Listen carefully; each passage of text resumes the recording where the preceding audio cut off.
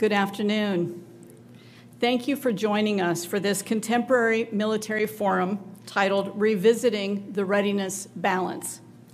As your professional association, the Association of the United States Army is proud to provide forums like this one throughout the year that broaden the knowledge base on Army professionals and those who support our Army. AUSA will amplify the U.S. Army's narrative to audiences inside the Army and help to further the association's mission to be the voice for the Army and support for the soldier. Of course, we cannot do this alone. AUSA relies on its members to help tell the Army story and to support our soldiers and their families. A strong membership base is vitally important for our advocacy efforts in Congress, the Pentagon, and the defense industrial base, and to the public in communities around the world and across the country through AUSA's 122 chapters. If you are an AUSA member, thank you. And for those of you Army professionals that are not yet, we encourage you to join the AUSA membership by visiting the membership booth 407 in Exhibit Hall A to sign up online or in person. On behalf of General Brown, AUSA's president, and the rest of the AUSA team, here is a small token of appreciation for our panel's time, and we appreciate for all of you being with us today. But before we start today's panel, I do have an admin note. Due to the current environment, we have had to reduce the capacity numbers in each room. Therefore, if you have to leave the room for some reason, please be advised that you may not be able to re-enter if others have done so in your absence. For now, though, I will turn it over to the moderator, Lieutenant General Richard Formica, U.S. Army, retired. Sir? Good afternoon. Thank you, Chief Wilson, and let me thank you for your service in our Army, for all that you continue to do to serve as the president of the Military Women's Memorial, and what you do here at AUSA as a senior fellow. It's great to be back with an in-person event, even with the challenges that we're encountering in a COVID environment. I'd like to add a special welcome to those of you who are joining by live stream. Thank you to AUSA for organizing this annual meeting. It should be a terrific 3 days of professional development, network, and collaborating. And a special thanks to AUSA for all that it does every day for our Army, our soldiers, our civilians, and their families. The topic of this panel is Revisiting the Readiness Balance, and this conference provides a meaningful spotlight on that very important subject. To do so, AUSA has assembled a distinguished lineup whose vast experience and current responsibilities gives them unique and informed perspectives on readiness and how we'll revisit the readiness balance.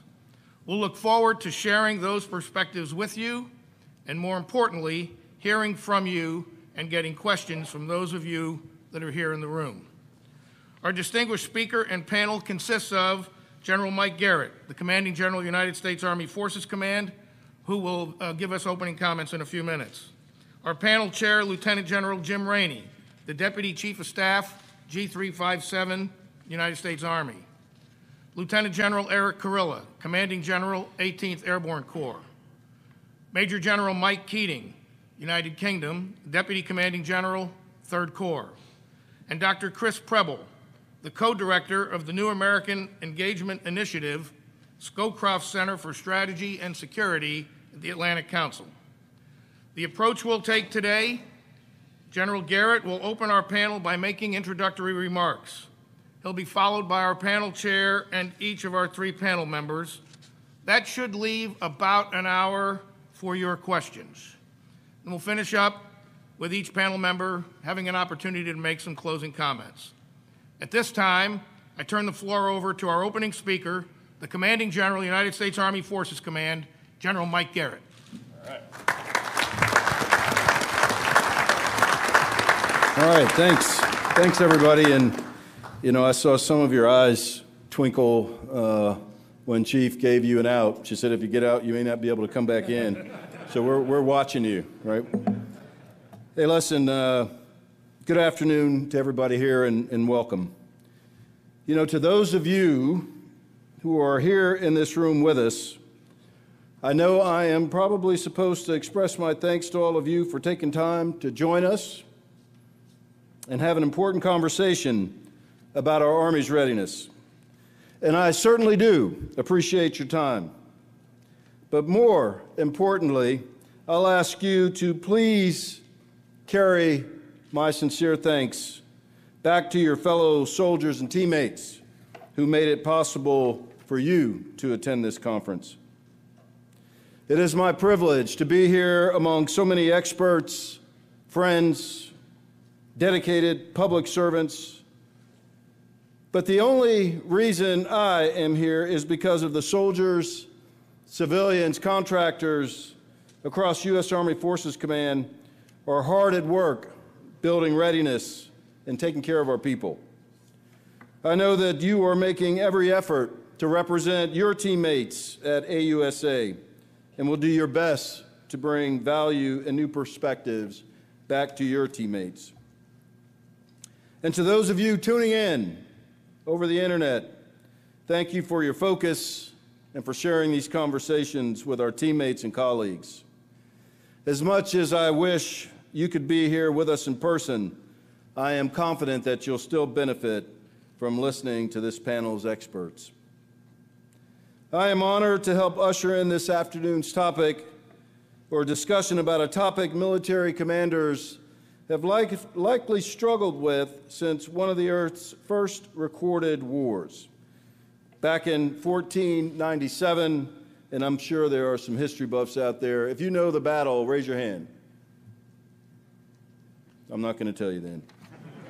3,500 years later, 3,500 years later, people are still fighting wars, recovering from war, and preparing for the next war, all in the defense of their nations and their people. And leaders like us have always asked some of the same questions. What might the next war look like? How prepared do we need to be for it? How prepared can we afford to be? And how do we sustain that preparedness over the long term? Near the end of his career, General Norman Schwarzkopf said, "The more you sweat in peace, the less you bleed in war." I have a deep respect and admiration for General Schwarzkopf. When I was a brand new second lieutenant, he was my commanding general in the 24th Infantry Division. And at that same time, my dad, Command Sergeant Major Ed Garrett, served as his division command sergeant major. And I'll tell you, my soldiers and I absolutely sweated in peace. We trained hard. It felt good to dominate an objective during situational training exercise lanes and live fires. It felt good to have equipment that were well maintained and did what we needed the equipment to do. And it felt great to trust the skills and resolve of my fellow soldiers. As the commanding general of the United States Army Forces Command, the absolute best part of my job, believe it or not, it's not getting dressed up and speaking in convention halls. It's the time that I spend visiting our soldiers in the field, their motor pools, and the combat training centers, and watching this generation of soldiers dominate objectives, take pride in their equipment, and pursue excellence as teams. The more you sweat in peace, the less you bleed in war. I don't think it's news to any of you that more than any time in the past 20 years, our Army is at peace. It's time for us to start sweating more, because we don't know when or where the next war will happen, but when it does, I don't want to see soldiers bleed. Whenever and wherever this war happens, it's going to be more violent, more connected, more complicated than any war in the last 3,500 years.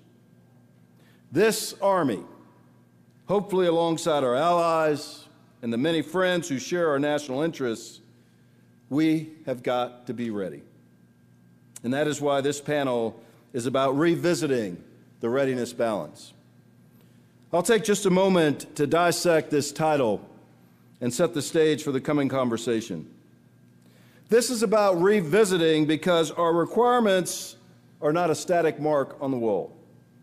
Our priorities are dynamic as our world, American culture, and our adversaries' calculations change. You and I cannot afford to be reactionary. So today's discussion seeks to revisit what the nation needs from its Army. This is also about readiness, which is the reason we exist. If America's Army is not ready to fight and win the nation's wars, then it might as well not have an Army at all. I sleep well each and every night because I know our Army is ready for the next fight. And with leaders like Eric Kurilla, Tony Agudo, John Kolashevsky, Xavier Brunson, Pat White, Jody Daniels, John Jensen, and their colleagues, I know readiness will remain clearly in focus. And finally, we will talk about balance. Balance between our priorities of people, readiness, and modernization, and how we ensure that the Army and our partners have sufficient readiness to fight tonight and to stay on track with our long-term efforts. If you're a commander at any level, you achieve balance by understanding your changing requirements and conditions and making micro and macro adjustments to tailor your readiness, your plans, and your priorities. In 2021, no fighting force can afford to build readiness that they do not require. Yes, the U.S. Army must achieve overmatch so that we win decisively. But anything more than that, and you can call it whatever you want, would simply be irresponsible because we would sacrifice the opportunity to invest in our people and modernization. And so we need leaders like you to weigh and revisit your unit's readiness balance with purpose and with clarity. The leaders joining us on this panel are the right people to share insights on the readiness balance. I trust their perspectives, and I think we have a lot to gain from this discussion.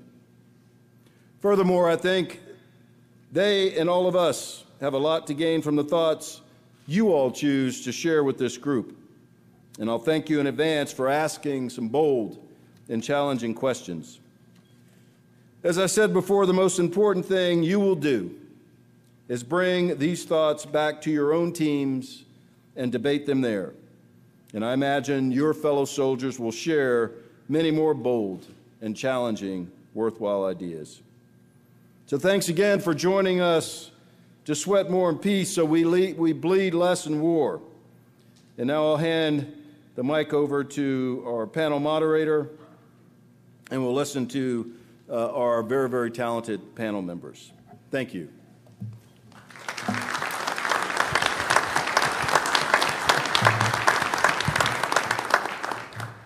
Thank you, General Garrett. And with that, Lieutenant General Rainey. General Garrett, General Formica, teammates, thank you all very much for the opportunity. So I'm Jim Rainey. I'm the G357 for the Army. So I'm going to talk a little bit about readiness from kind of the big Army perspective.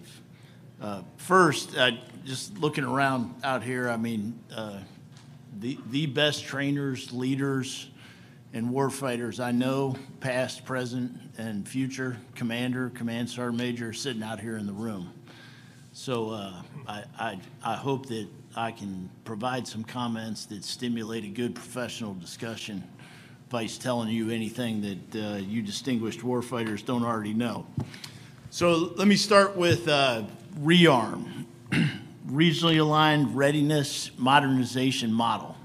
So what's new? So we like to roll out new stuff at AUSA, new kit. This is a new big idea. It's a unit life cycle model.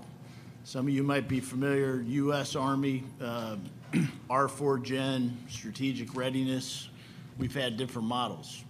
So rearm is our new model, 1 October, initial operating capability. So in FY22, we're going to learn, we're going to implement and learn. And we will do some learning because there's some learning to be done still. But it's very important. And the idea, to General Garrett's point about balance, is we need to generate readiness through a training cycle, provide war-winning readiness, war-winning units to our combatant commanders. The things that some of General Kurilla's soldiers and teammates were able to do on HKIA, for example, that doesn't happen by accident. We've got soldiers all over the world, 139 countries, in support of our great combatant commanders. So we got to train, generate that readiness, consume it in a meaningful way on operations. And we also need to build dedicated time to modernize. The Army's under a major modernization effort, most significant, conservatively most significant in 40 years that we're on the verge of undertaking. So we're going to have to build dedicated time. Units being asked to go to the field, send some soldiers somewhere, and oh, by the way, you got some new kit coming in, send some folks down to the motor pool. They'll probably ask you when they get to divest the stuff they got. That's not on their training schedule, right? So a lot of churn over 20 years. We're going to settle into a new model that is all about predictability. Some people will talk about reducing op tempo. I'm in favor of that. Good effort. If anybody figures out how to do it, I'd appreciate a call. Being the G3, that'd be interesting to me. I've been in the Army a little while. General Kurilla and I were second lieutenants together, and I don't ever remember then or any time since sitting around going, wish I had some more stuff to do. So op tempo is kind of a thing in the Army. But what we can do as leaders, and what I would offer is a huge opportunity to take better care of the men and women in our families, is increased predictability. I think soldiers they join the Army to do things. They like going to the field. They like training hard. I think they like deploying. What they don't like is unpredictability, right? They don't like showing up to work on Monday and finding out they're going to the field, or telling their spouse they'll be at a game and then they're not, right? So this is a huge opportunity to increase predictability, which would increase the time that our leaders can spend with the lead, leader to lead ratio, which is, I would offer, the number one thing we can do to get at some of the problems we're having taking care of people in the Army. So rearm, synchronize current readiness and future readiness, drive up predictability, provide dedicated time to do the modernization we have to do. But to General Garrett's comments, it's all about generating war-winning readiness, right? If we can't, that's why we exist as an Army, to deploy, deter the enemy. If they want to fight, we got to be able to fight and win with our partners and with our allies. So that's rearm, and I can talk more about that if anybody's interested.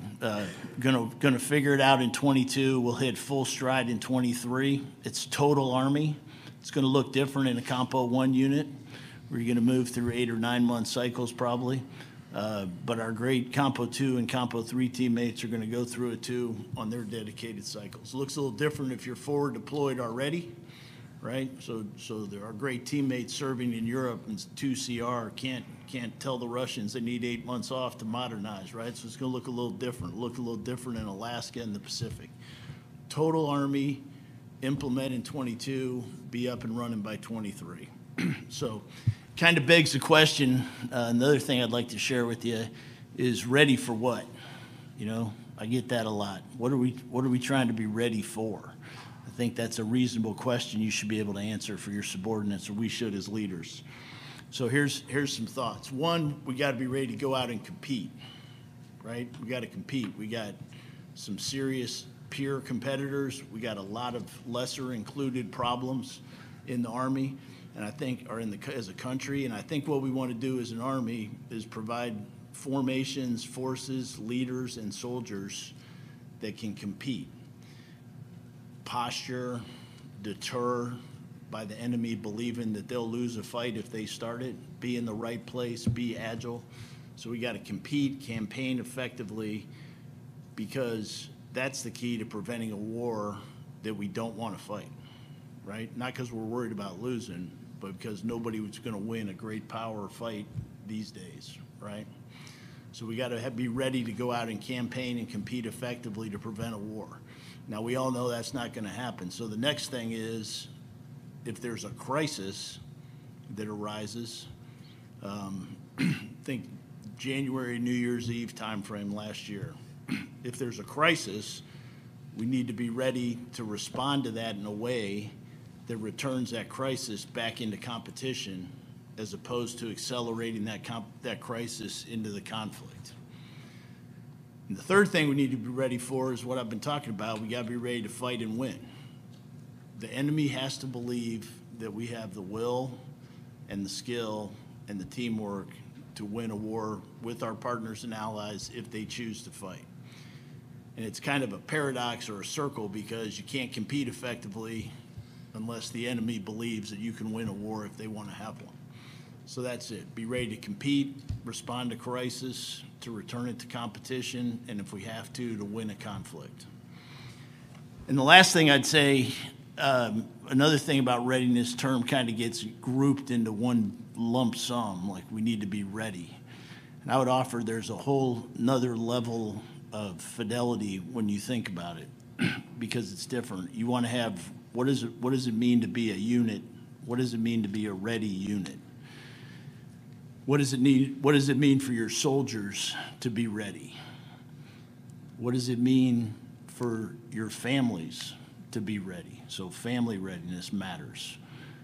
And most importantly, or the biggest challenge I'd offer everybody that I personally spend a lot of time thinking about is, what does it mean to have our leaders ready? What does leader readiness mean? Because that's going to be the thing in all this chaos, confusion, the future of war, the challenges while you're back home in garrison. Starting with leader readiness, I would offer, is probably the most significant thing we can focus on as leaders. So that's what I thought I'd start out with. I'll turn it over. I just found out I was the chair. I'm not sure what that means. I'm passing that to Carilla. That means you can do whatever you want. All right. All right. But thank you all very much. Hey, thanks, Jim. Hey, good afternoon, ladies and gentlemen. Really looking forward to today's discussion. Today I'm going to talk about being ready for the next fight. And so today I'll talk about preparing for large-scale combat operations, or LESCO, and what we're doing in 18th Airborne Corps through the introduction of artificial intelligence into the Corps. So our number one priority in 18th Airborne Corps is readiness for LESCO, and I firmly believe that a failure to embrace and incorporate artificial intelligence into our education, training, targeting, and decision-making is at our own peril in the next fight. One way we're operationalizing artificial intelligence is through a quarterly exercise we call Scarlet Dragon. The Scarlet Dragon series is designed to increase our joint warfighting capability by using AI augmented decision-making to significantly increase the scale, speed, and accuracy of our targeting process. And we run these exercises quarterly, and they're exercises, not experiments. So all 6 services participate in a community of interest, with each service working unique mission essential task lists or directed learning objectives that fit into the larger exercise. We just finished our 4th iteration of this last week. We had over 40 aircraft from the Army, Navy, Air Force, and Marines, 11 unique satellites, patrol vessels from the Coast Guard, maritime operations centers from the Navy, HIMARS from the Marines and Army, attacking the Mid-Atlantic electronic warfare range that runs from Southern Virginia down through the Carolinas, and it's a series of ranges and emitters that we then extend into Fort Bragg and Fort Stewart, and use work with the FAA to get those air ranges to go into that. And we've been able to drop 2 live GBU 32,000-pound bombs for the first time ever on Fort Bragg on an artificially intelligence-derived 10-digit grid that was 2 feet off the surveyed grid the last time we executed that. It's helped us to make AI-augmented decisions at the speed and scale required in LESCO, and I'm happy to talk about the metrics that we use for that in the Q&A. And so as the range and lethality of our adversaries' weapons increase, so too does the core battle space. It goes well beyond now the doctrinal 100-kilometer by 60-kilometer core space, particularly in the deep fight, as we see that going up exponentially. And for us, this is about using today's tech to increase our warfighting capability with our joint partners, about seeing ways to achieve decision dominance in LESCO, and about continuing to grow the culture of innovation and learning as an organization how to employ data as a strategic asset. Next slide, please. So AI is not something you can just sprinkle into your formations. You have to have a culture that embraces it, a workforce that is data literate, policies and governance that enable the AI, and the infrastructure, particularly operating in the cloud, to include edge computing that enables the AI. We have an effort we call Project Ridgeway that addresses this, and we'll be happy to discuss details of that during the Q&A or any other topics you want to discuss. Thank you. I told you it'd only be about 2 minutes. You did good. Thanks. Major General Mike Keating. Thank you. Good afternoon, ladies and gentlemen. I'd like to begin with a word of thanks to General Garrett for inviting me onto this prestigious panel today. I'm privileged to be here with Lieutenant Generals Rainey and Kurilla and Mr. Preble, all three of whom have outstanding professional reputations. It's an honor to be with you all today. To address what revisiting the readiness balance means for 3rd Armoured Corps, I'll first set the context for where we find ourselves as a headquarters, before then focusing on 2 critical levers of readiness success. I'll conclude with some reflections on our training engine that is the ultimate insurance mechanism of our ready forces today. And as the only alien on this panel, I'll add some thoughts on the importance of interoperability, because nobody should ever have to fight alone. So, context.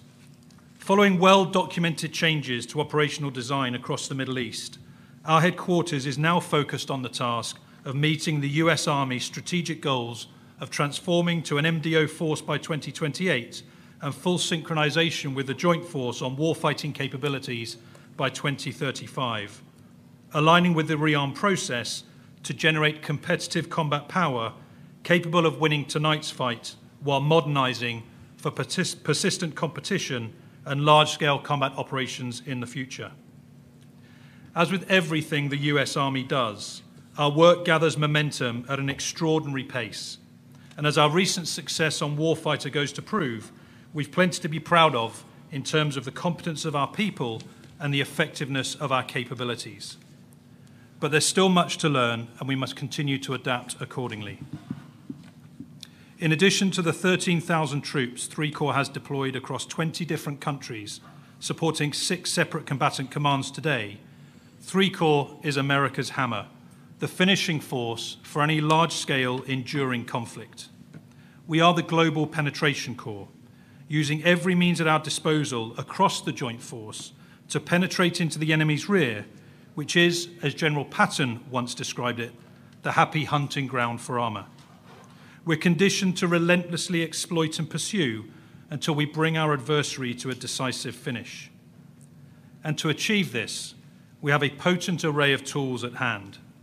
Some 40% of the US Army's combined arms combat power, structured within 4 divisions with over a dozen enabling formations spread across 7 installations in 6 different states. As impressive as that might sound, none of this is said with any hubris, for there are 2 truths to acknowledge, which, if taken for granted, would reduce 3 Corps to nothing other than an inefficient consumer of resource. These truths are our people culture and the discipline with which we exercise our maintenance and supply processes. It is these 2 elements of the readiness conundrum which bring balance and poise to our Corps and which underpin our readiness for competition and conflict. First, then, our people. At its worst, 3 Corps consists of over 90,000 individuals whose only common characteristic is the uniform they wear. At its best, 3 Corps' success is achieved through the selfless commitment of fit, disciplined teams that are led by world-class leaders. We would be nothing were it not for these leaders who exude the Army's values in everything they do, and for our soldiers who commit to being a part of something greater than themselves. That's teamwork, that's the creation of a sense of belonging, and that's what ready people are all about. And we must manage this talent carefully too. Wary as we are of our adversaries' competitive ambitions, so must we ensure that the competitiveness of the domestic employment market does not drain the pond from which we fish for talent.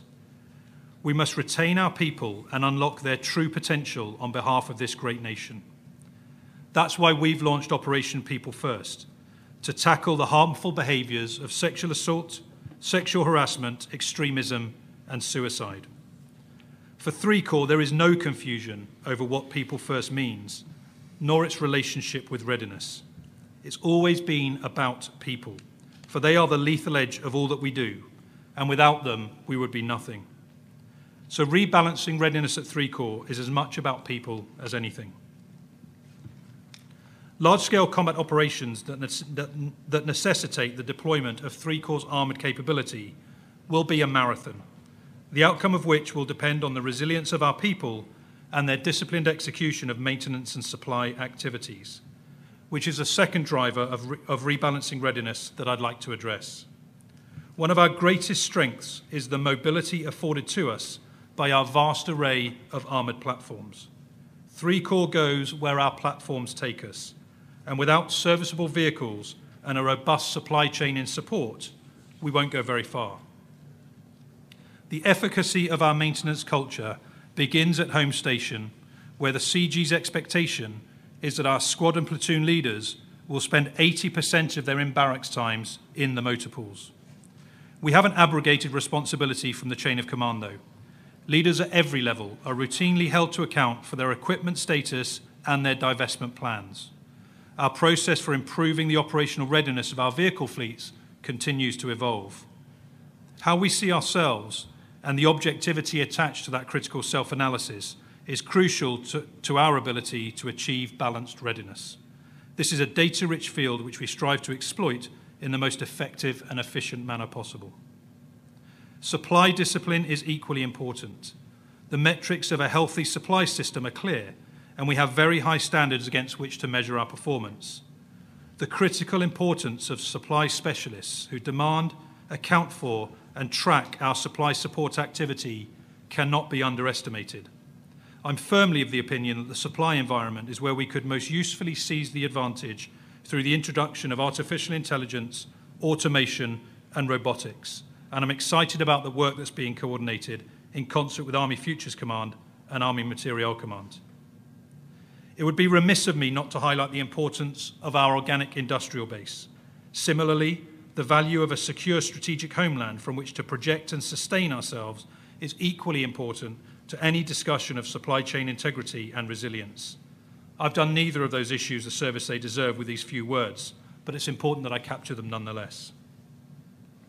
Let me draw things to a close by reflecting on our training engine, which affords us the space to experiment, to fail, and to get better while we can. Our collective training centres are world-class facilities that push our people and our systems to their physical limits. They objectively validate our ready forces and allow us to see both strengths and weakness. But exposure to CTC is a rare opportunity for most of our leaders, a once-in-a-lifetime experience for many. So we must be ready to train with the right people, the right doctrine, the right maintenance, and the right teams at every opportunity. 3 Corps sweats a minimum of 6 formations through NTC every year. We are the majority user of this outstanding facility. So for us, being ready for NTC is just like being ready for war. Time is now against me, but for the record, none of what we do by way of building and balancing readiness can be constructed in isolation. That's in part why you have a Brit as a DCG of this fine corps. And we, like many of your allies and partners, are littered throughout the US Army's architecture. We're the physical manifestation of human interoperability, the lowest and arguably easiest form of mutual understanding and the very basis upon which trust is articulated and built. But even for me, converting one 10-volt to two 20-volt electricity isn't an easy task. It takes commitment and patience on both sides, and it takes an extraordinary amount of trust. The UK, like many of your allies and partners, shares a bond of common trust and values that continues to stand the test of time, resilient as we all are to external pressures. I'm honoured to call myself a phantom warrior, and I take great pride in caring for US soldiers in the same way I would care for my own. Alliances, partnerships, and coalitions are a defining characteristic of our winning edge in today's competitive world, and the envy of many an adversary. Thank you for allowing me to be a part of that war-winning reality. Thank you, General Keating. And now, Dr. Preble. Well, thank you very much, and thanks especially to the organizers for the invitation to be here on this panel. It's really a great honor to be here. I am not like the other people on this panel, if you hadn't guessed. I had to ask some awkward questions about even what the different insignia were, so I've been learning a lot today.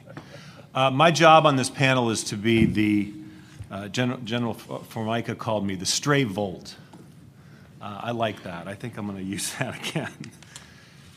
My purpose today is to spell out what I think is the inherent tension between the Army's several key priorities, and to urge all of you to be explicit about the trade-offs that you are making every day, and think carefully about the assumptions that guide those trade-offs. And I'm in the assumptions testing business. That's what my job is at the Atlantic Council. And so ask yourself, what would have to change for me to reassess my priorities? If I believe something to be true and then I discover that it's not, what would I do differently? We have to force ourselves to think this way because as human beings, we don't like to choose. We like to believe that all good things go together. As part of preparing for this panel, I forced myself to do research, which in 2021 means going to Google, and finding an ad that I recalled from my youth. A horrible ad campaign from the mid-1980s, which I discovered was for Michelob Light. Ugh. Anyway, the ads asked, who says you can't have it all? And the punchline of the ad was, you can have it all. Michelob Light, I guess. No, you can't. Any functioning organization has to set priorities, and the dysfunctional ones have the priorities set for them. So I urge you all to be thoughtful and deliberate. The overriding objective, as we've heard over and over again today, the overriding objective for the Army is to fight and win the nation's wars. But we also know that the Army is expected to do a lot of other things. And even if we agree that the clear number one priority for the Army, it dwarfs all of those other things, fighting and winning the nation's wars, dwarfs all of those other things, that still doesn't tell us everything we need to know. Ready to fight when? Tomorrow, in 6 months, in 2 years? And ready to fight which wars? Where? Does that matter? I think it does. I think it does. But that's a point for discussion, debate. And of course, it boils down to three things that you've heard many times. Force structure, how big, readiness, how ready, modernization, over what period of time. A force that's too big but unready is a hollow force. A force that focuses on the near term at the expense of investments in the future capabilities might be ready to fight now or in the next few years, but not 5 or 10 years from now. This is all pretty elementary, I'm sure. I'm not telling you anything you don't already know. But consider another set of assumptions around time. Should we assume that the Army and the nation, I'm going to come back to that, will have time to prepare for future wars? Or is time not on our side, generally speaking? Is time not on our side? Believing that we have time to adjust can lead to complacency. Back in the 1990s, the Army was engaged in a range of operations, relatively small-scale missions in far-flung places. And when the missions involved fighting against bad guys, it looked like war. We called it a war. But there was a bad acronym for everything else, military operations other than war, MUTWA. And the assumption herein was that if the Army was ready to fight the wars, then it'd be ready or could quickly become ready for those lesser things, in quotes. So fast forward to where we are today, because I'm just not so sure that the assumptions that ready to fight and win means we will be equally ready to fight, to do everything else. It could be, and just in the spirit of being the stray volt, it could be that the other things that the Army is called upon to do every day are more specialized than warfighting. It's possible that the years-long campaigns of the recent past in Iraq and Afghanistan won't look like anything at all like the wars of the future. It's even possible that the smaller scale but persistent counterterrorism operations in the greater Middle East, Africa, Southeast Asia, et cetera, it's possible those will fade in importance. Some say no, some say yes. We'll see. But that all may seem obvious to you and to the Army. But I'm also here to represent, humbly, those of us who are not in the Army. Because I think it's possible that there are other instruments of statecraft, those capabilities that allow the U.S. government to keep the people of this country safe and prosperous and free, don't have much to do with warfighting at all. If that's correct, or if it's even possible, what would a different organization with a different set of skills and a different focus, what would its leaders look like? What would its personnel look like? How would it operate? Does the Army think it should have that mission too, beyond warfighting? I don't know. Because here's where things get really complicated for the Army, and I'm not going to sugarcoat it.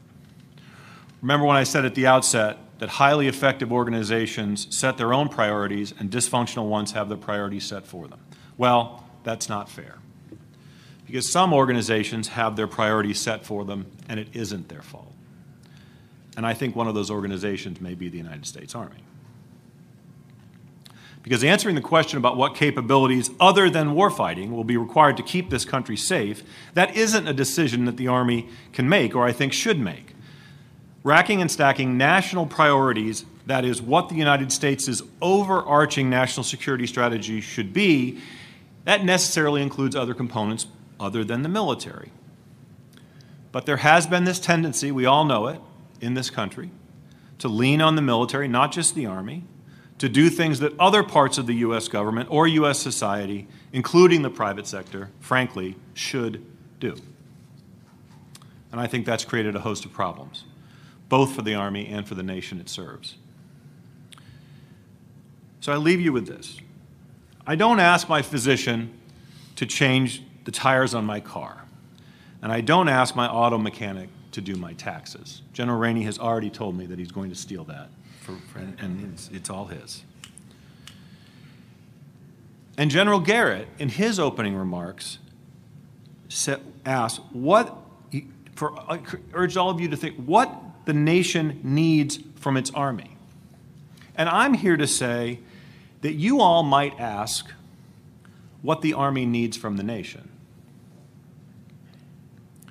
So as you all comprising this great institution, and again, thank you for letting me join you for a few hours, as you think about what you want this organization to do, the United States Army, what it needs to do, I urge you to be equally clear about what it shouldn't do and can't do, and be explicit in marking out those red lines. This is not a violation of all of your admirable can-do spirit.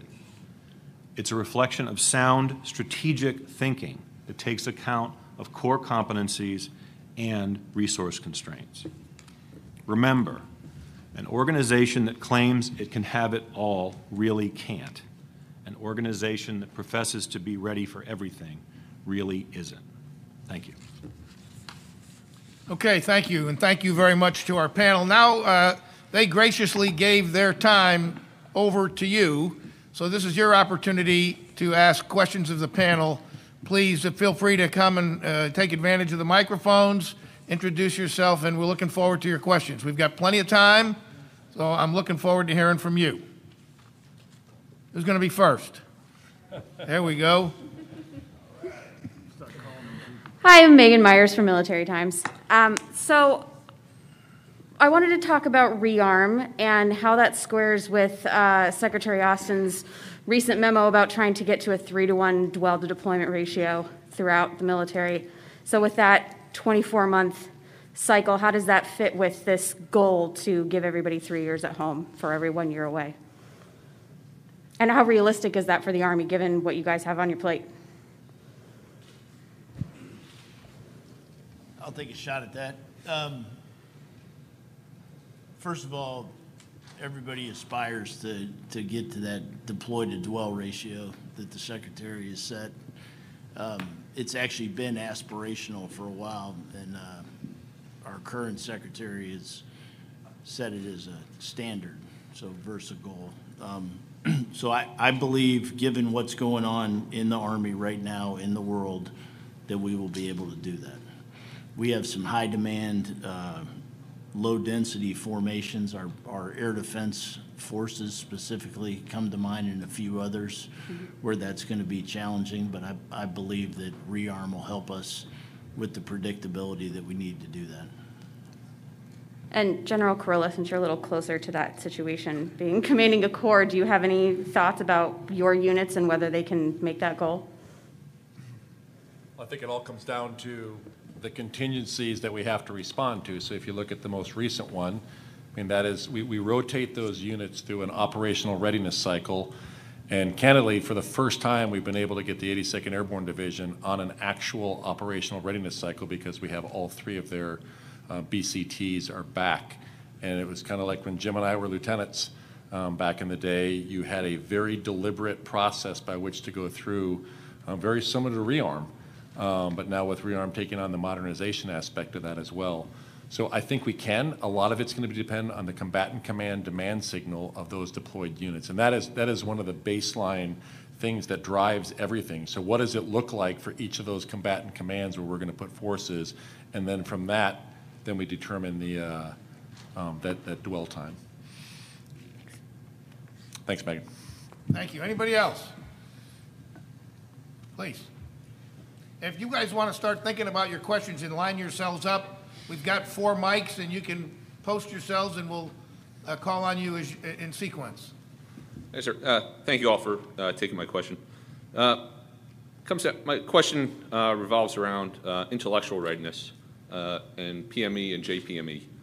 And what role do you think the future of PME and JPME is going to play for the force to be intellectually ready for competition, crisis, and conflict? Thank you. Anybody want to take that on? Jim, you go. I'll take a shot at it too. Yeah.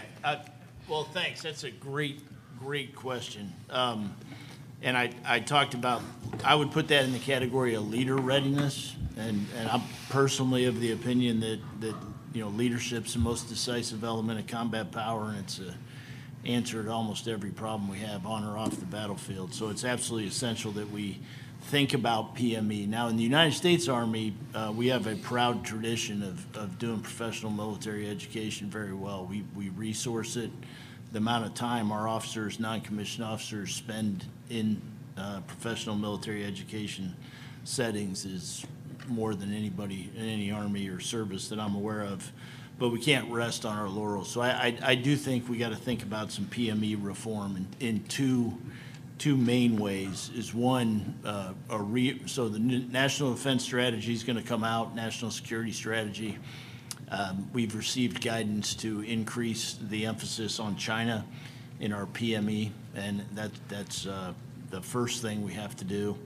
And I think we need to think about skills we don't possess now that we're going to need, that we're certain or believe we're going to need in the future, and make sure that our education develops skills. The future of combat is going to be different. It's going to be faster. It's going to be more lethal. And I think developing leaders that can operate in that context with that level of uncertainty and get it oriented against our peers, or the correct peer adversary. One of the things I was taught early, probably by somebody in this room, is you train for the known and you educate for the unknown, right? So if it's something you're going to have to do on the battlefield, you can train for that. I think given the complexity and uncertainty going forth, that making sure we're developing leaders and units that can handle the unknown is going to be absolutely essential, and I could not put enough emphasis on the importance of PME. Thank you for that question. Good, thanks. John Cool, did you want to take a stab? I think Jim nailed it.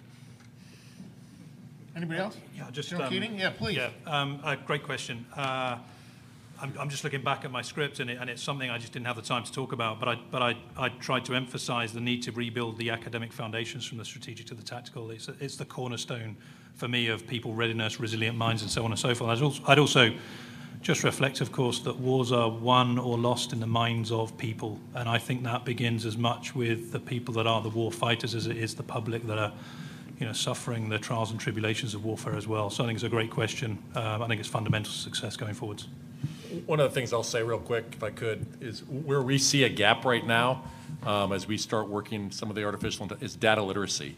And our biggest gatekeepers, the people that are preventing us, is a lot of our majors, lieutenant colonels, and colonels, because they're the ones that keep Jim's favorites on their desktop. They don't understand cloud computing. They don't understand data literacy. So one of the things we're doing to get after that is an education process throughout the Corps. Right now we have partnerships with our education universities. I think we're 21 universities. That includes all 17 in North Carolina, but each one of the divisions is partnered with it, whether it's Vanderbilt, Georgia Tech, we're working Syracuse with 10th Mountain. And so we do these partnerships, and we also have several courses that we get our kind of our mid-level managers, if you will, to become data literate and understand the technology so they can look at data as a strategic asset going forward. That's a very niche portion of that PME, I think, and it has to be taught in our PME. Okay, next question. While they're thinking about their question, General Curl, at one point you had talked about AI and embedding it in training, education, targeting, and decision-making. To kind of pull the thread from this last set of questions, how do you see training and education evolving as we introduce new technologies? So, I think I'd go right back to that comment I made there where we're trying to educate and make a data-literate workforce going forward. But you really have to create a culture of innovation internal to your organization. As you all know, culture takes years to develop. So how do you create this culture in an organization where people feel that they can challenge assumptions on a regular basis, that they can bring up ideas to do that? So we have several programs in the Corps that we try and elevate ideas and show that it could be a private and an organization. We have we have a truck driver right now who is working on his PhD in computer science, but because he came from Ghana, he couldn't get a clearance initially, so he became a truck driver, and he's now one of our primary coders that is working a lot of our tech for us currently within the Corps. And so how do you identify that talent and then elevate those ideas going forward? Okay, great, thanks. There are 4 microphones, and they're all empty. I encourage you, we got a pretty potent panel here talking about one of the most important subjects facing our Army today. I would encourage your questions. Sir. Gil Sanborn. I'm a civilian aide to the Secretary of the Army, and I want to thank you all for this incredible panel. A couple of you have talked about the Army's mission, which is to win America's wars. Your civilian panelists talked about making sure the things that we don't get involved in. But when you look at our history here over the last 70 years, the last time we declared victory was 1945, and we haven't declared war in a long time.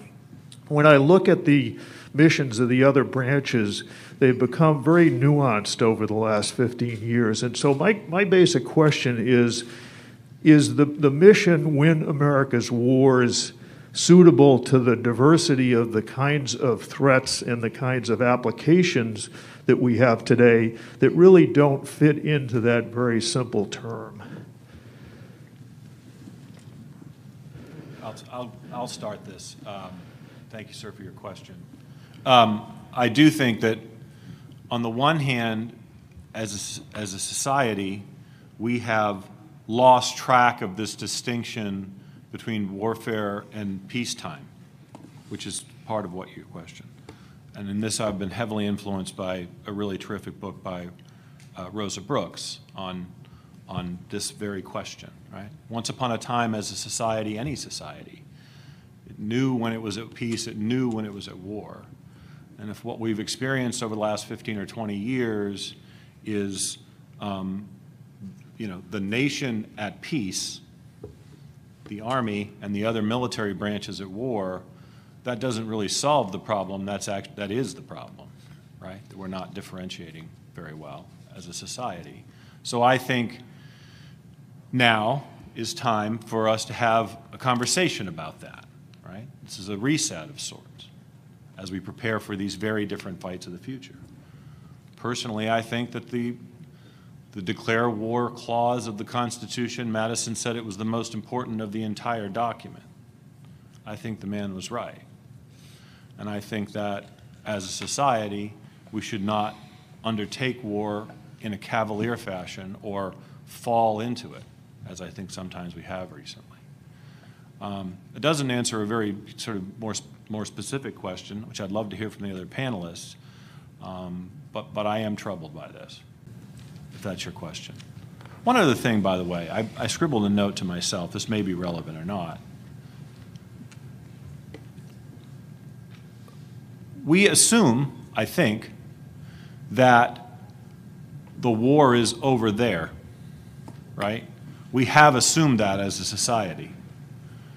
Again, for all of you who've been fighting these wars, you haven't been fighting them here. That's why, you know, training center is sort of like now the new, right? Back the way it used to be. I don't know that the war of the future is going to be over there. I think we need to assume that the homeland is not a sanctuary. And that's a hard conversation. And again, not one for this organization. It's for the society outside of this conference center. And I think we need to have a serious discussion about that. Any other panel members? While you're thinking, I would just say this also begs the question of the discussion.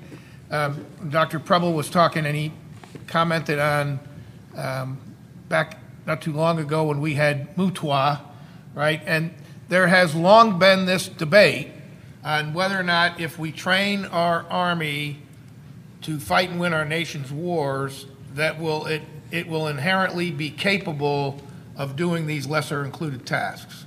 Dr. Preble raised the question about some of these niche and unique requirements that may be expected of us. The G3 referred to them as some of the requirements in competition. And I think it's an important discussion as to where do we come down on this notion of if we're trained and ready to win and fight our nation's wars, are we inherently ready to do these others, or are there niche capabilities and niche requirements that are expected of us, and how do we organize and train for those? I put that to the panel. We'll pass it to you, Mike. Go ahead. I mean, take that. So one point of clarity that might be useful is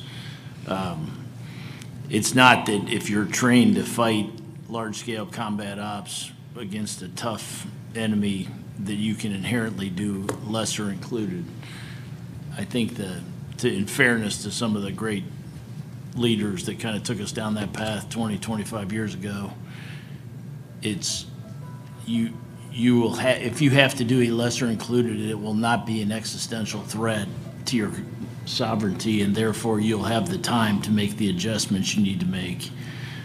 Whereas the inverse is not true, especially today. As good as the peers that we're going to fight are, that if you're going to focus on something, it better be to be able to beat a good enemy when it's an existential threat to your way of life as a democracy. So I would just offer that as a clarity. Whether that bore out and how well that bore out is, that's probably a different seminar. But if you have to pick, we better be able to win a fight against a good enemy. Anybody else? Okay, any other questions from the audience?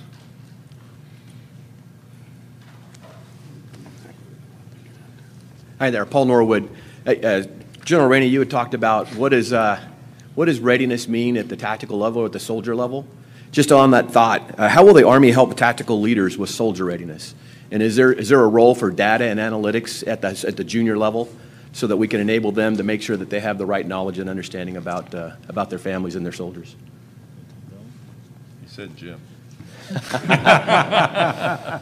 I absolutely do think there's a requirement for that down at the squad level. I mean, the soldiers we're getting in right now, I think, have a lot of that acumen. Yeah. And one of the things that the Sergeant Major of the Army is working right now is how do they look at the readiness of a squad in terms of the analytics behind it. If you go back to what the old way we used to do our USR on a squad, it was, are they properly manned and are they qualified on their weapon? Where I'm not sure that's the right metric to use to determine the readiness of that tactical squad. So there's a bunch of different metrics that they're looking at, and they're currently piloting a program right now to be able to take a look at that. And then, sir, have you seen anything about the trust in the data at that level? I know one of the issues we used to have in the day was, hey, I got an enterprise level data set that was enabling or trying to enable a brigade level operation or activity. And do the junior leaders trust that data? I think the trust comes also with the education on understanding the lineage of that data. Where did it come from? So the more we educate the force on understanding how the data is derived, the more trust that you're going to have in that. Thanks. I think the other, thank you. Anybody else on that subject? I just got something to say. You know, 5 months in the Corps, I think this is absolutely what the Army is spending a huge amount of time and resource attending to, is getting to know its soldiers and rekindling that relationship between leaders and soldiers as well. So, you know, coming to Fort Hood, from my perspective, the resources that are available to understand soldiers, to help soldiers, is incredible. The data we track is incredible. This is about soldier, leader, knowing each other, the sense of this idea of a golden triangle. And I think it goes back to General Carilla's point earlier, though, that we need to become much more data literate so we can understand, A, what the data is telling us and then how we interrogate it to get ahead of any potential problems that might materialize when it comes to individual readiness, rather than have to deal with the consequences after the fact. Any other comments or questions from the floor?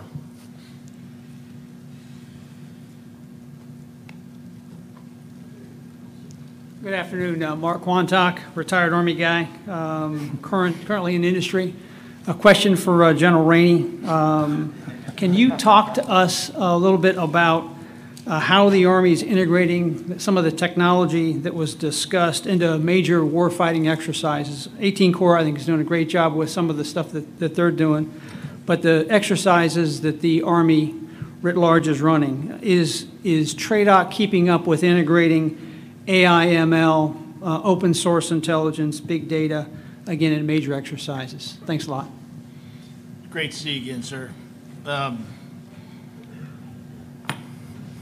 Yeah, I think that we're learning a lot about that. So I think there's a universal recognition that we need to be, starting with General McConville, General Murray, out at AFC. So there's been in the past, there's kind of been this no pen line between exercising and experimenting. I think you're familiar with that. So we had a culture of, for a lot of good reasons. So you go to NTC and you fight with what you got. If you can't maintain your kit and you got an 8-man rifle squad, then you fight the way you're going to fight. And there's a lot of goodness in that because, like you know, and a lot of the combat veterans know, you fight. You know, you go to combat, you fight with what you fight. And at MCTP, and some of our, for those of you who aren't familiar, some of our division and corps high-end premier training exercises, we've in the past resisted giving the corps division commander something that they don't have. At the same time, we spend a lot of time, money, and energy on experimenting, both in TRADOC and since AFC stood up, they've kind of leaned into that as the lead for the Army. One of the things General Murray and his team have found is the most effective part of experimenting is getting it in the hands of soldiers. Something we're doing fundamentally different now as we modernize is the realization that getting a rifle platoon to wear it, getting 19 series tankers in the decision making, not decision making, but providing feedback to people that are making decisions about the next kind of combat vehicle. So because of those things, over the last 12 to 18 months, we've started overlapping them. So if they were overlapping circles, I'd say they're overlapping at about 20% of the surface area right now. General Carilla fought his warfighter with some emerging technology, did great. It skewed the exercise, so magically the CSR on the I can't say what it was, but the CSR dried up. So we're good enough to blend the two.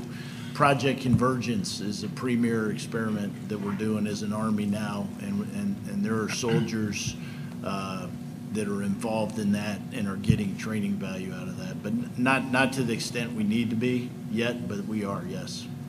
But I would tell you, so that I think TRADEC's done a great job of listening. So like we used a thing called broad area surveillance targeting, which is artificial intelligence, machine learning, and we're able to incorporate that. It's the capability we have now. And we did that for our warfighter. And then we also looked at the way we're doing the joint targeting toolbox, which is what all the combatant commands use for their targeting process. And when Jim was out at CAC, we were able to say, hey, this is how we're going to fight to go away from the 50-year-old 1972 product. That literally, the name of the form is the 1972 because that's when it came about. To be able to go to a new, but it took a lot of work on the back end of TRADEC to create a simulation that had all of this database in there. And so every warfighter gets better and better at being able to do that. And we did they experimented with some unique capabilities that we were able to have for one portion of the fight. And then for the next Global Defender exercise, it's a warfighter exercise that the Corps will be the training audience for our 3rd Infantry Division, which will be a responsive, but they're going to actually be one of the new Army penetration divisions with some modern capability to include future vertical lift for that specific portion of the warfighter. Can I just make a point on from an allies and partners perspective? I think technology is a potential risk as much as it is an opportunity. There is a risk, of course, out there that some of your allies and partners can't keep up with the pace of technological evolution and adaptation in the context of warfighting and competition in the future. I only say that because it's something that we need to be alive to as technology inevitably gains momentum over time. But I also think that there's an opportunity because some of your allies and partners are very technologically adept, and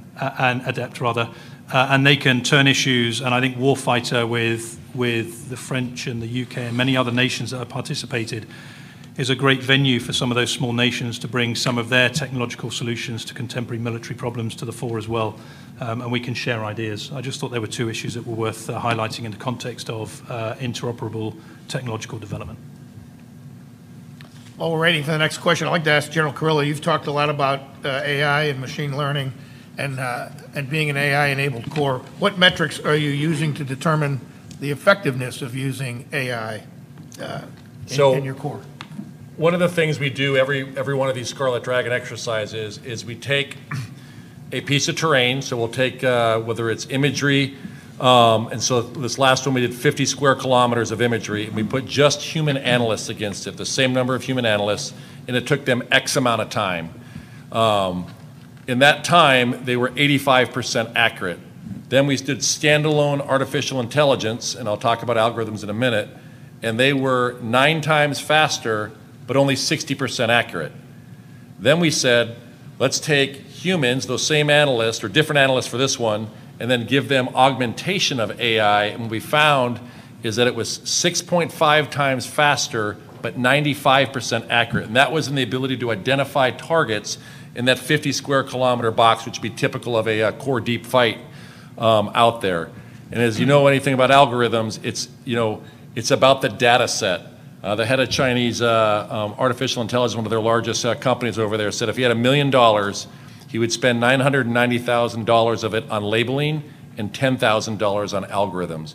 So we have an effort that we're doing both in the Corps and partner with USDI, and we're actually doing it with our Fayetteville Tech Community College on doing unclassified labeling, and then we also have elements that we're doing on our classified labeling side going forward. So the key is we want to get to this data labeling.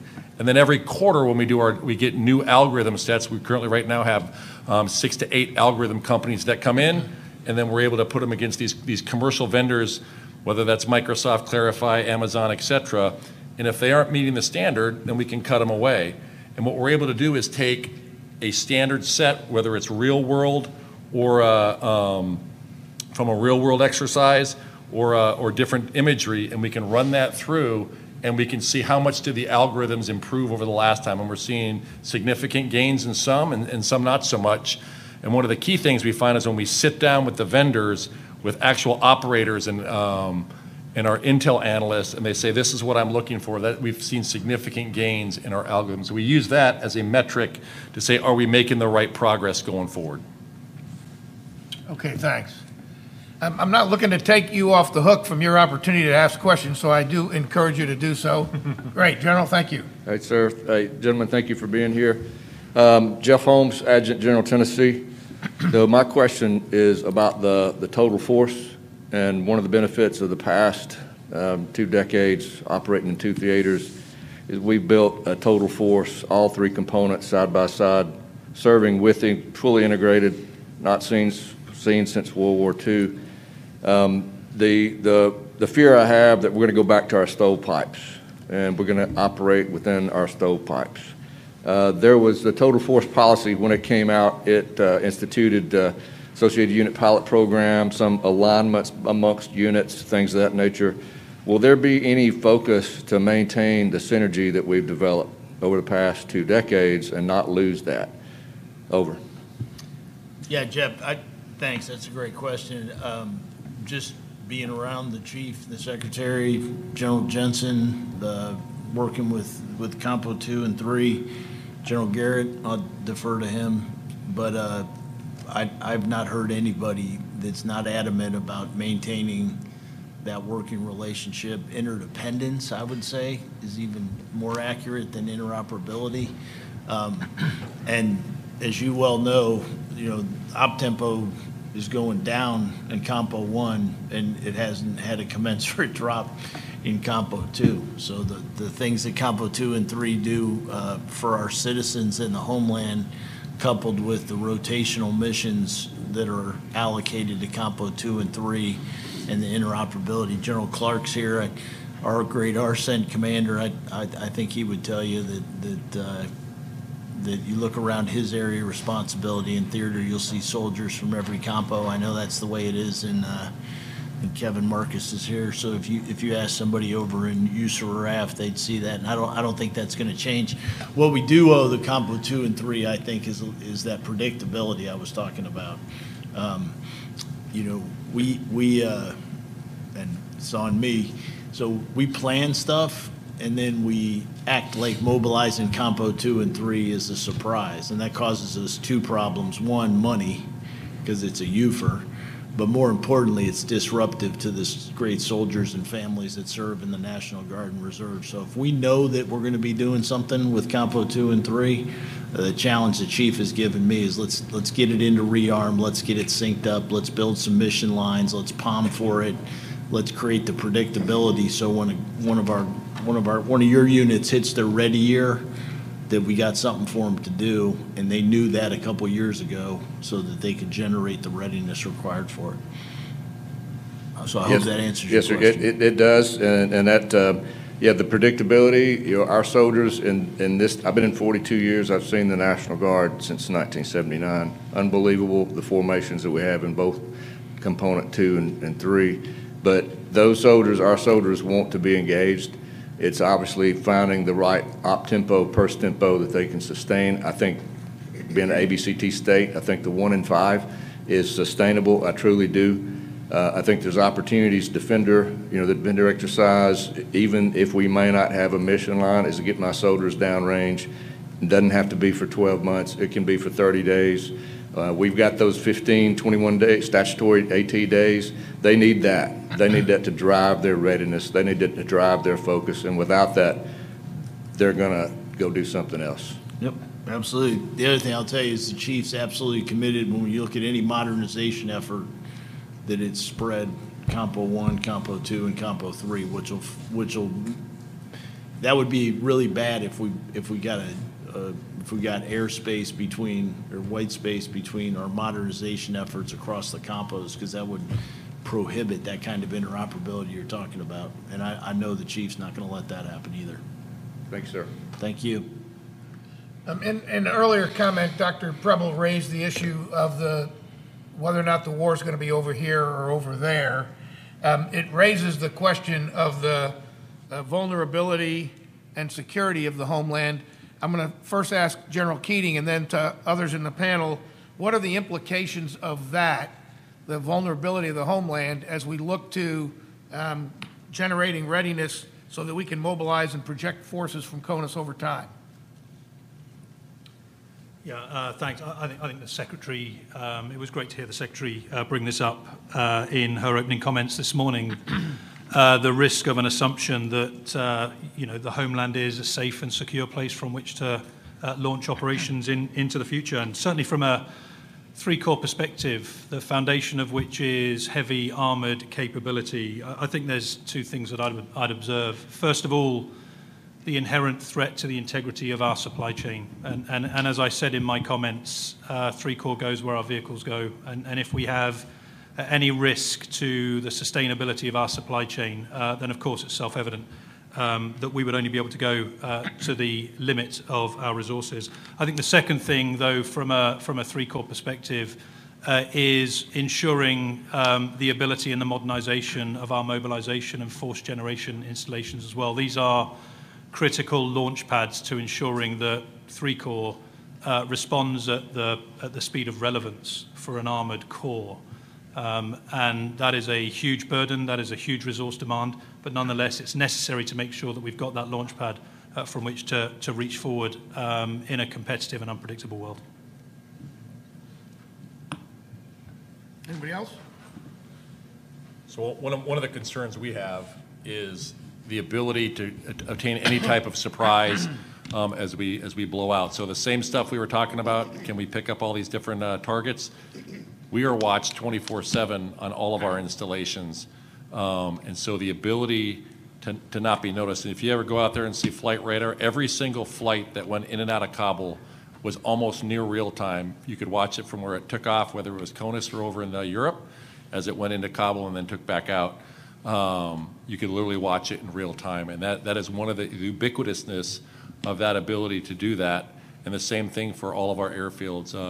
Right before I took command, they did an exercise at Fort Bragg, a no-notice, and it caused a little bit of drama. They did a no-notice, there was an EDRI going on, emergency deployment readiness exercise. Well, they cut all the power to Fort Bragg, and we're only going on emergency backup power with the exception of the hospital. And of course, that no one really knew about that, so that caused quite a bit. Made a lot of good social media out of that. I think it cost 2 goldfish. But what came out of that was some of the areas we identify from a resiliency standpoint in terms of both our power capability, but you can take that across the board. What happens when we have a DISA outage on our email and we watch what happens to the, we actually get more productive. But what happens when these type of things happen in our communication system? That's where I think we have great vulnerability. This last no-notice deployment to Kabul, Pope Airfield was closed. It's in the process of being resurfaced. It opens back up here in a couple of days, but for 4 months. And so we had to go out of Joint Base Charleston, which is 6 hours away. But the way we did that is by rehearsing, like Herb Brooks and Miracle. It's going over and over again to make sure you can meet that. So I think these are the things that we have to do to make sure that we're able to do that. Anybody else? I mean, let me just say that as a resilience and redundancy is a core to effectiveness, right? It's not unique to the Army. And again, I think some of the really creative work being done in national security policy right now is really emphasizing that, emphasizing the ability of our society, of all the components that are responsible for national security, to be able to adapt quickly, right? And again, all credit to the Army. Part of this is made possible by realistic, rigorous training, right? The rest of our country doesn't have that luxury. So here's an opportunity for the Army, it seems, to help, right? Is to convince the rest of the country about the importance of resilience and actually demonstrating, that's a wonderful example, General Kurilla, demonstrating that a little bit of preparation can go a long way in a crisis. And again, there are some other components that do this sort of training, but it just doesn't touch nearly enough people in this country right now. And I think we should think creatively about ways to generate realistic scenarios that involve a much wider range of people. I think just go back and look at the Colonial Pipeline and what that happened. We lost, and it took us about, I think it was about 2 weeks into it before we lost all fuel on Fort Bragg, and then the time it took. But that was just one small example that impacted us as well. Not our military supply, but our commercial supply. Sir, did you have a question? Yes, I did. Please. My name is Cadet John Williams. I'm a ROTC cadet from the Hoya Battalion at Georgetown University. And I just had a quick question for the panel. I'd like to thank you all for coming to speak with us. Nicholas Cheyenne, I believe that's how you pronounce his name, the first chief technology officer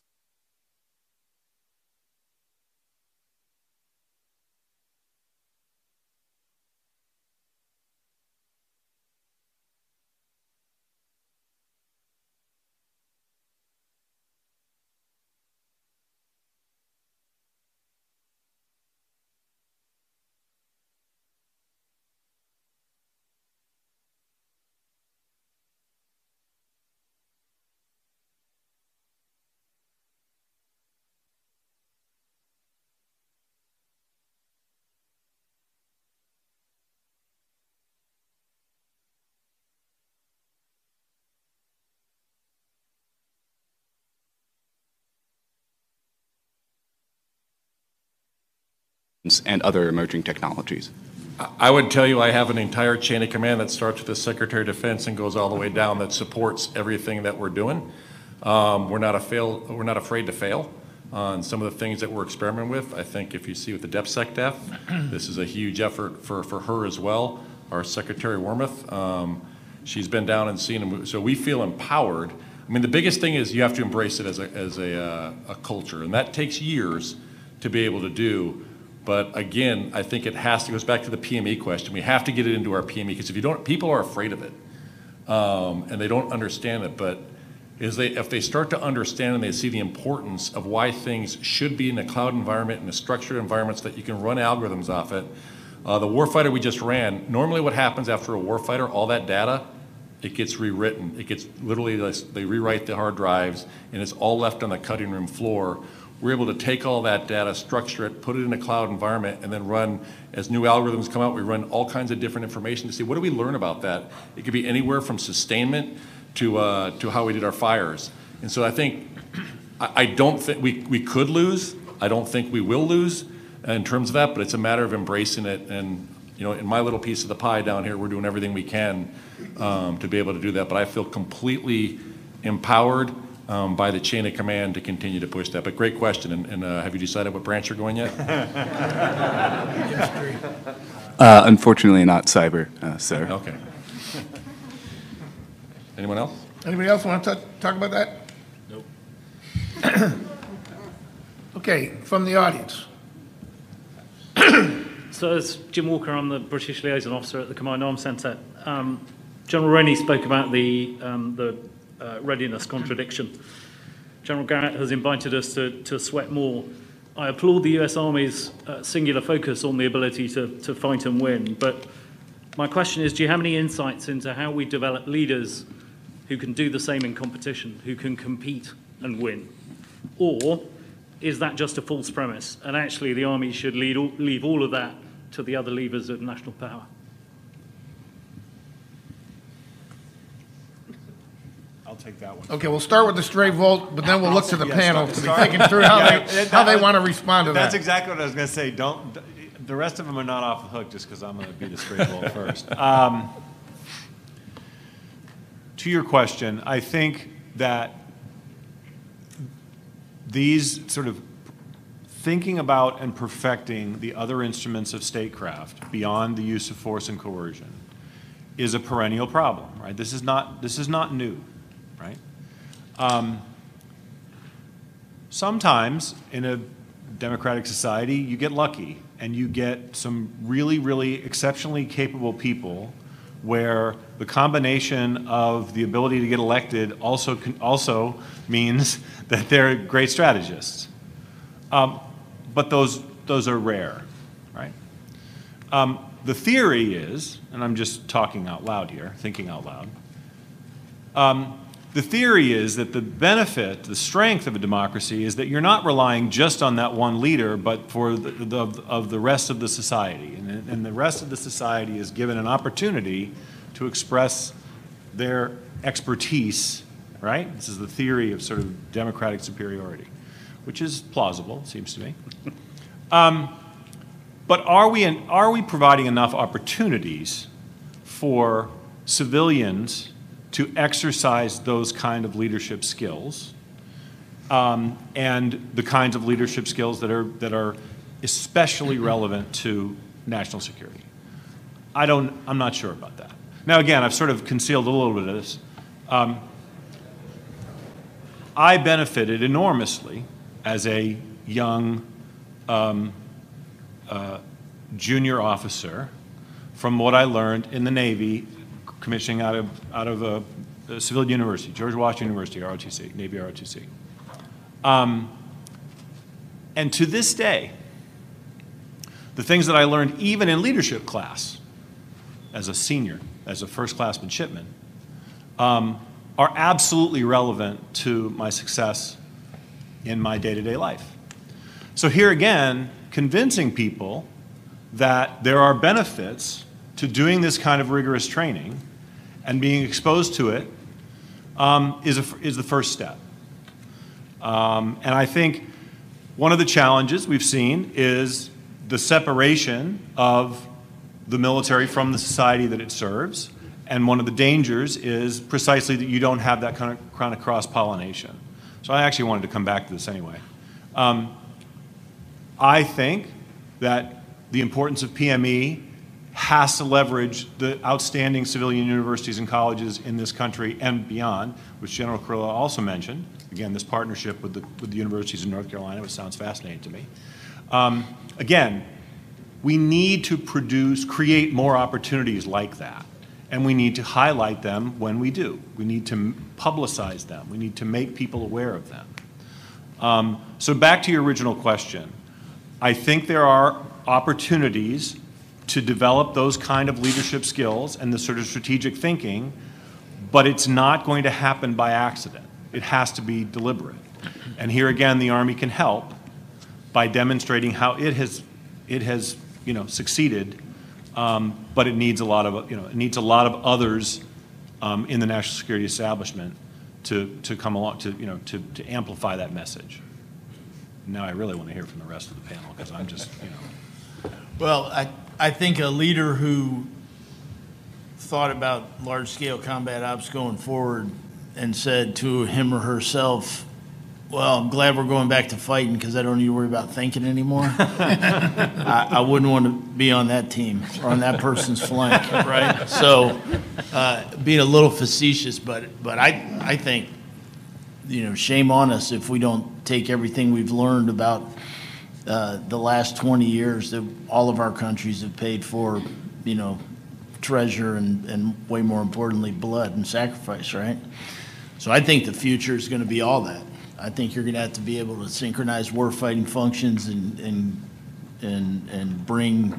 converge direct and indirect fire and close the last 500 meters and, if necessary, impose our will on people at an intimate distance with our hands or bayonets if we have to. But at the same time, everything we've learned about the importance of the interagency, the importance of culture, red teaming, challenging your assumptions and the way you think, that people don't think the way we think, the jealously guarding against ignorance and arrogance as you fight, that would be a big mistake. So I think you absolutely have to do both. And I'm confident that the young men and women we have coming up that are going to be leading those formations can do that. But it would be bad if we started thinking that it's easier now. And I'll be honest. I've just little minor indications of, okay, now we can just focus on movement to contacts, right? I think the next fight, I think your rear area is going to look like the worst day you had in Baghdad, 05, 06, 07. There's going to be parts of your area of operation that look like the Argonne, some indige forces somewhere, and you got some SF teammates that are out there trying to flip them onto our side versus the other. I mean, all that stuff's going to be happening at a speed and pace and a level of violence that we'll have trouble wrapping our heads around. Okay, thank you. All right, you've had opportunities to ask a question. I don't feel compelled to drag this out to 16:30 just because that's what the time said. I'm going to ask one final question of the panel to pull on something that was mentioned earlier, and then we'll give them an opportunity to close with closing questions or closing statements. Earlier, Major General Keating made a comment about people and the role that they play in balancing that with readiness in 3 Corps. I've heard General Rainey talk about that before. I'd just like to ask the question on your behalf. The Army says people first, but we're talking about readiness. How do you balance people first and achieving readiness? And I know that we're also implementing rearm so that we can add modernization in there. How do we balance people first and readiness? And I'm going to ask General Rainey to take it first. Okay. Great question. Get that a lot. Our Chief of Staff of the Army has told leaders to build cohesive teams that are well-trained, disciplined, and fit that can fight and win. That's people first, right? They're not. I would go to the mat with anybody that thought those were two different things. Taking care of people and generating war-winning readiness are inextricably linked, inseparable. You can't have a cohesive team if you don't take care of your soldiers, and you can't take care of your families. And the things we ask our men and women to do in combat, they follow orders in garrison because of UCMJ. They run out into the open and put themselves between a wounded teammate and the enemy because they believe that their leaders and their teammates care about them. So I really wrestle with trying to think of them as anything other than two parts of a whole that are inextricably linked. I was taught early in my career, and have believed it since, the single best thing you can do for a soldier is make sure they're well led. And the best thing you can do for a unit is make sure that if they go to war, that they're going to win and they're going to come home with honor. So to me, it's crystal clear that you absolutely have to do both, or you're going to fail your soldiers in garrison, and you're going to fail your country on the battlefield. And I don't think anybody wants to do that. Great, thank you. Anybody else want to comment on that? John Grillo? I think you nailed it. I mean, I think there are some people that believe it is a binary. You can't have people first and still have highly trained units. But I will tell you, we did a survey, and that what came out of that is, I mean, there's like 85% say that you can have people first and still be incredibly high readiness in your formations. And Jim nailed it, though, about being well led. I think that is one of the most important things, and that's why leader development is one of the most important things we do. All right, thanks. Anybody else on that subject? Just at risk of repeating what's just been said, it's not binary. They're part of the same continuum. Competing and winning is a human endeavor, and it begins with people and it ends with people. So. Okay, I would like to thank our panel. Before I close, I'm going to give them an opportunity to make some closing comments. We'll start down at the end with Dr. Preble and come back this way. Great, thanks, Dick, and thanks again to all of you for attending and again for the invitation to speak. I mean, I've thrown out some pretty, I hope, some challenging thoughts, perspectives from someone from outside of the organization, and I hope you found it to be valuable. And the one thing I'll just leave you with is sort of how I started is, and we've heard over the course of the last 90 minutes about the importance of, especially now, trying to be adaptable and thoughtful and checking one's assumptions and testing those assumptions. And it's a practice, it's a skill like anything else. If you train yourselves to do it, you will be better leaders and you will be a more effective organization. And so if I can leave you with just one thought, challenge those assumptions. Lean into it. Thanks. Thank you, sir. General Keating. Yeah, my thanks for allowing me to be part of such a great panel, and thanks for the great questions that are out there as well. There are elements of 3 Corps' readiness challenge that are unique, given the nature of our organization. We're an armored corps, and come the time that we commit 3 Corps to the fight, then nationally, the US, is in a very, very significant point of decision-making. For us, though, as I said, it's about people, and it's about our maintenance and supply culture as much as it is anything else. But I'd also say that nobody fights alone. And I know there are a number of allies and partners in this room, and I'm sure I can speak on behalf of you all to say what a privilege it is to be associated with the US Army and AUSA as well. Thanks for having somebody up here, an alien up here on the board. And it's great to be a part of this journey with you. Thank you. Hey, thanks, everybody. I'm passionate about the Army, so happy to follow up with anybody afterwards. I'd like to thank you all for your time and attention.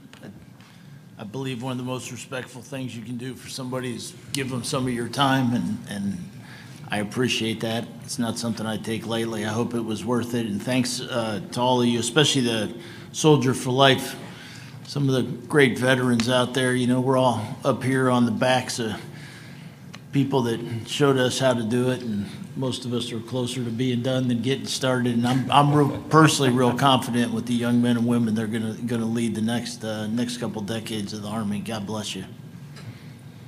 Okay, thanks. I would like to thank General Garrett and this terrific panel for their thoughtful comments and remarks and for their answers to your questions. I'd like to thank each of you for your attendance and for the thoughtful questions that you posed to the panel and for your interest in this very important topic of how do we revisit the readiness balance. So thank you for your attendance, and I thank AUSA for hosting this forum and giving us the opportunity to talk about this very important topic. I'm also mindful that in forums like these, that we are to be reminded that the most critical capabilities that our Army has to offer are our soldiers and our civilians who deliver that readiness each and every day. And it's to those soldiers and those civilians for whom we remain indebted completely. So with them in our mind, I thank you for your attendance, and I wish you all a great rest of AUSA. Thank you. You're welcome.